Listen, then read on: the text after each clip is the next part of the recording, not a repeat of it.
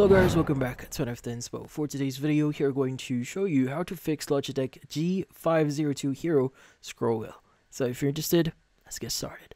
So if your Logitech G502 Hero scroll wheel here isn't working properly, or generally speaking here, you're just having problems with using it, well, there are going to be a few things that you may want to do here. So the first thing that you want to do here is you may want to basically check your actual device first. Now you want to check if it's actually dirty. Sometimes a dirty mouse here can cause some issues with the with the wheel itself. So in this case, what you need to do is you want to clean this. So in this case, dust and debris can interfere with the scroll wheel sensors here. So in this case, you may want to use like a compressed air to blow out any dirt that may be stuck inside the wheel here. Now, in this case, you want to blow out dust and any dirt that may be stuck in there. Now, another thing that you may want to do here is you may want to use a cotton swab dipped in isopropyl alcohol here to clean the wheel and its surrounding area. And also make sure your mouse is powered off, allowing it to dry completely before turning it back on.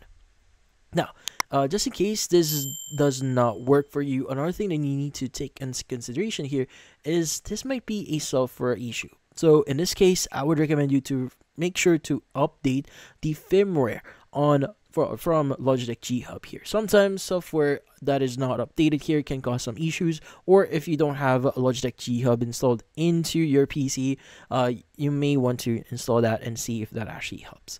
But if none of those actually work, you may also need to take in consideration here that your device may have some hardware difficulties, or hardware in this case it's just generally speaking broken. So in this case, if it's just broken here, I would recommend you to reach out to Logitech support. If you just newly bought this, or for example you just open a box, it's brand new, well, contact their support and see if you can get a replacement or even get a refund, just in case if you want that. But yeah, so in this case, that's about it. Hopefully this video is able to help you. Like and subscribe to NFT Inspo. Thank you for watching.